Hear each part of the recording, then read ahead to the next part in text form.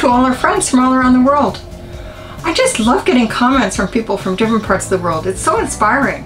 Keep them coming. In this video, we're going to be talking about world travel. World travel during COVID on a sailboat. It's not that easy to plan.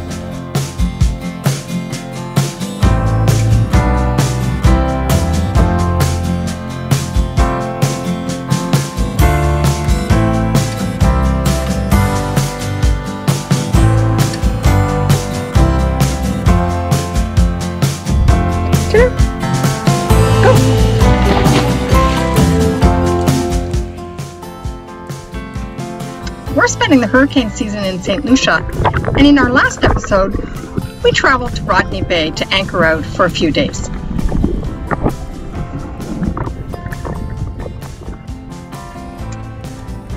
As our subscribers all know, we put our sailing plans on hold when COVID hit, sailed our boat up to Boston where we lived, and then had the boat hauled out in Rhode Island, which has a travel lift big enough for BioTrek. And now we're faced with, what do we do next? So, as everyone knows, COVID-19 started at the end of 2019, and here we are 3/4 of the way through 2021. We're in a fourth wave. Much of the Caribbean is going through rotating lockdowns. And if we look at South America, many of the countries are closed. French Polynesia is pretty much closed. Certain countries are open. Some countries you might wonder if they're safe to travel to because of the high rates of COVID. So how do you plan this? We've joined a rally this year, a rally called the Grand Large Yachting World Odyssey 500. 500 because it's the 500th anniversary of the first circumnavigation by Magellan and Elcano. Pierre and I like to plan well in advance, so we're putting our just in cases in place. What if the rally decides on something that we think is potentially not a good choice? What if the decision is not made in time to make a decision? So listen in as we talk about some of our planning and how we're going about it.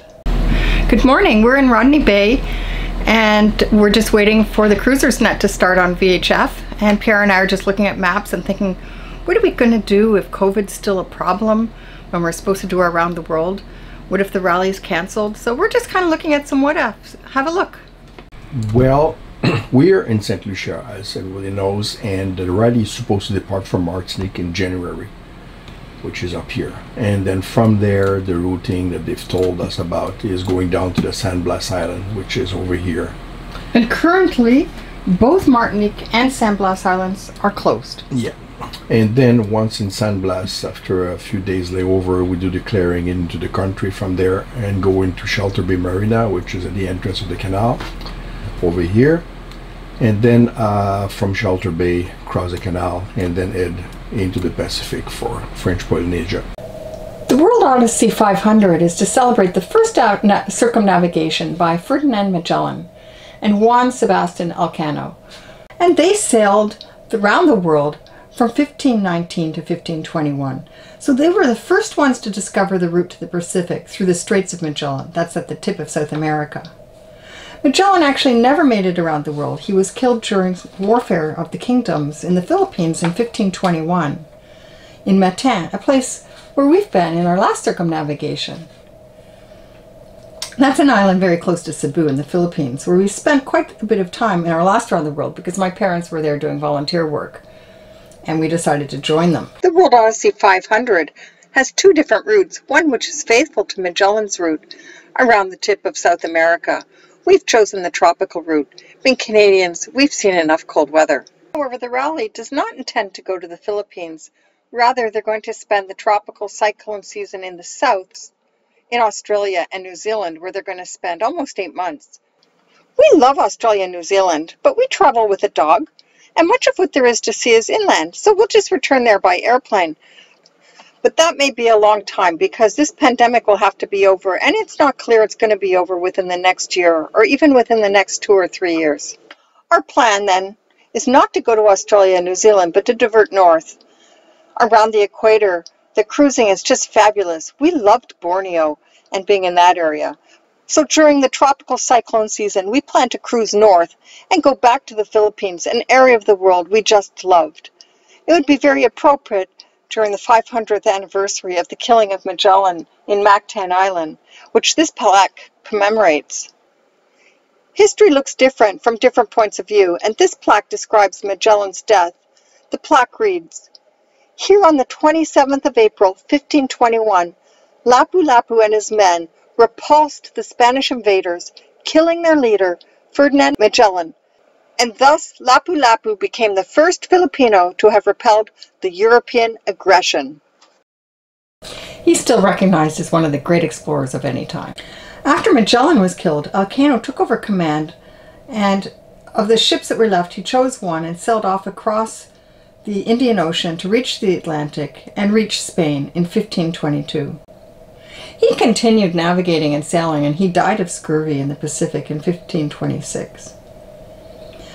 In his first voyage, his first around the world, of the 285 men that were with him, only 18 made it back to Spain.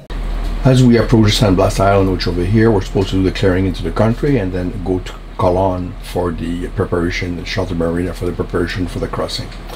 And there's also a nice little marina over here that is able to haul out boats like ours if we decided to do the bottom, because we can't have it done in the Martinique before the going into the Pacific.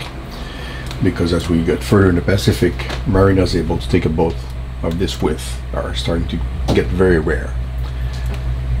So if the ready was to stop in Martinique and not go any further, then we are going no matter what, you know.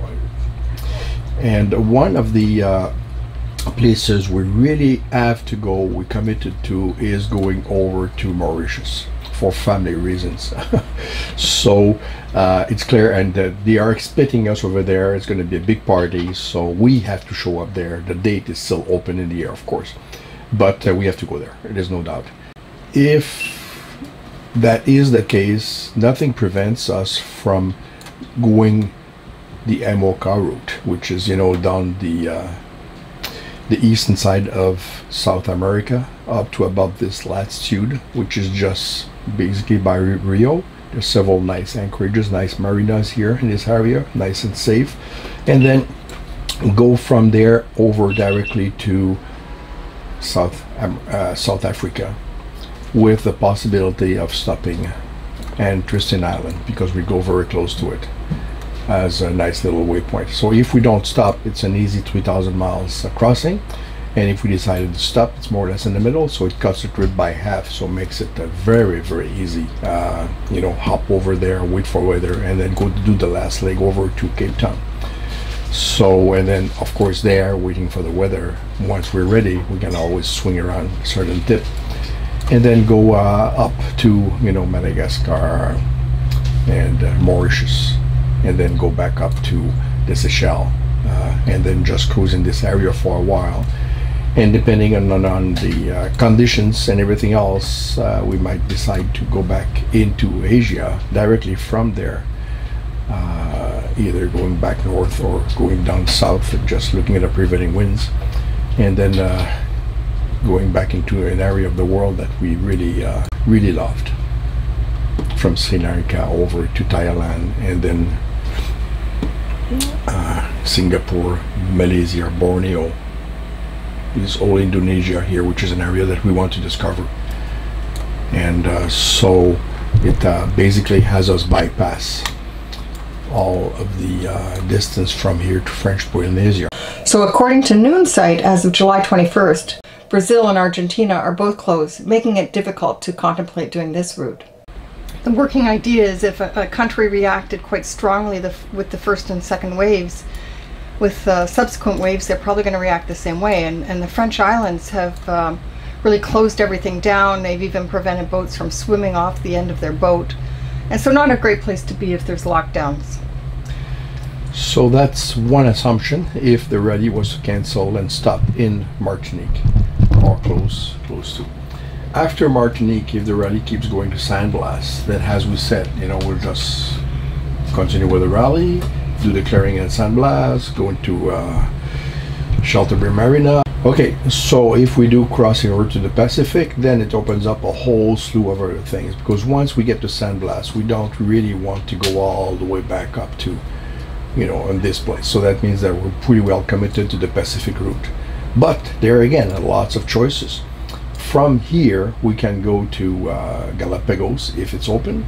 From Galapagos over to the French Polynesia, Ivaoa, which we've been into, and then go cruise through the French Polynesia all the way up to Papua New Guinea, or and then Vanuatu, and then from there Solomon Island, and then from there maybe go up in Indonesia again, and back to this part of the world here, which is such beautiful cruising, and then spend some time there in Silver Valley, which will be between New Zealand and Australia for almost a year.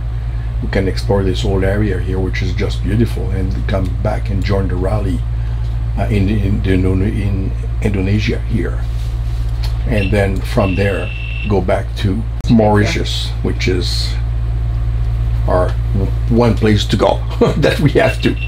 So that we're really looking forward to it. So after listening to this, don't get us wrong. We really want to do the traditional route and sail to the Pacific. So being stuck in Port and Papeete, which is what happened during the first lockdown, people were desperate to leave. They were taking reverse routes. They were going up to Hawaii. They were finding ways to leave their boat and fly out.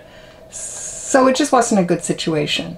If we decided to go down to Panama, and then there's no reason to go forward in time because of the closure of COVID, I think the eastern coast of Central America has a lot of potential too.